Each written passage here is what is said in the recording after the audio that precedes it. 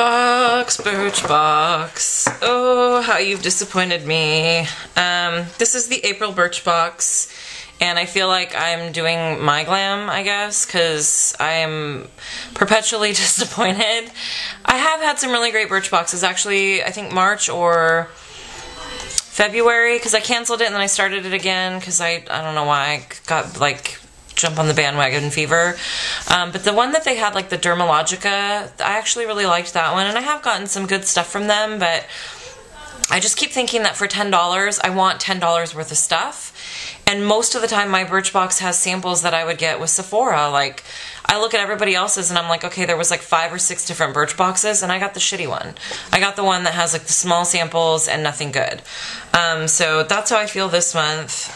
This was their Natural Wonders month, so it's supposed to be environmentally friendly.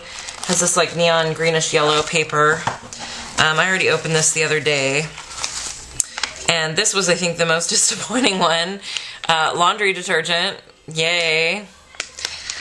So you get 2 laundry packets.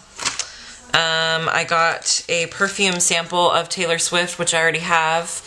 And I just got this also in a Sephora kit, but this would be a freebie on Sephora that you'd get in the sample section.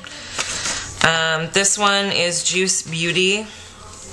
I've gotten a few of these before, not necessarily this one. I think this is the moisturizer.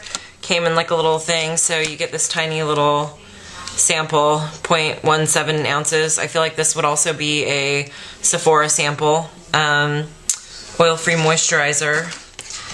And then I got Amika's Nourishing Hair Mask. So there's this, which is 0.67 ounces. This will probably give me 1 use, maybe 2. Yeah, maybe 2, depending on how thick it is and how much it coats. And the last thing I got was some Zoya nail polish. And I guess some people said that these are worth, you know, $8 or $9, but they're small. I believe these are not full size, so you're really not getting an $8 polish. You're getting a sample size.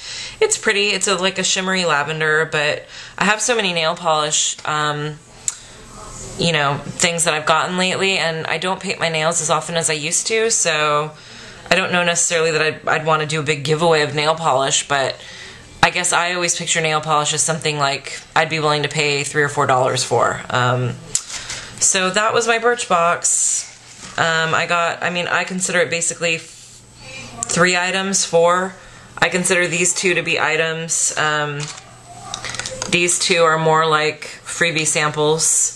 And the laundry, I don't even know what to think about that. So I don't think that sample programs are bad. You know, obviously I subscribe to them because I think it's exciting to get something in the mail, but I want the samples, you know, I want at least 1 or 2 samples that are something I wouldn't get as a freebie.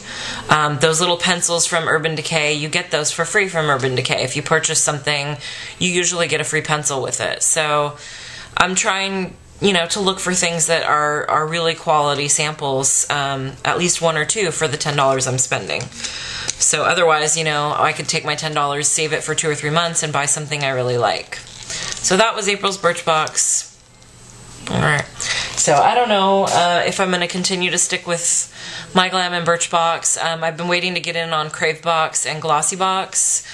I don't feel like doing Influencer. I don't know. Maybe I should just put it aside every month, put a $10 bill aside, and save that money for something I really want. So, thanks for watching. Let me know what you got. But yeah, I seriously, if you watch the other Birchbox videos, I've only seen one other person who got the same box I did, and everybody else's box, they got better products, in my opinion. So, maybe I should do a trade with somebody. Alright, I will talk to you guys soon. Thanks for watching.